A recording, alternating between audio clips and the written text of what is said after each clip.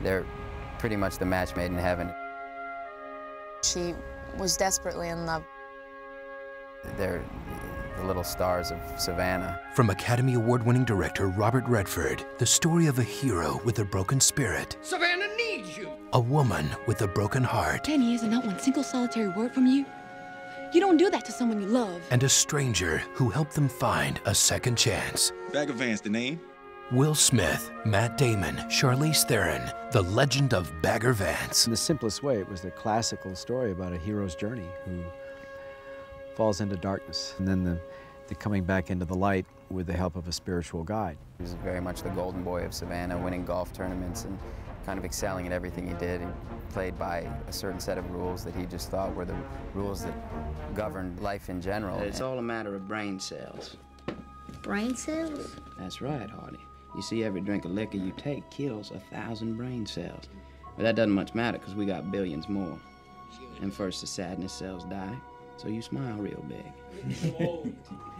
And then the quiet cells go, so you just say everything real loud for no reason at all. That's okay, because the stupid cells go next, so everything you say is real smart.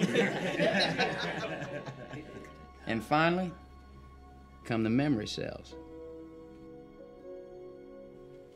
These are tough to kill. This is a character that has everything in life and then loses everything. You never even said you were sorry. It was too long ago. It was just a moment ago. He leaves and he never comes back, and she doesn't even know if he's alive or where he is. Was there something about me that you particularly missed? I like the way we danced.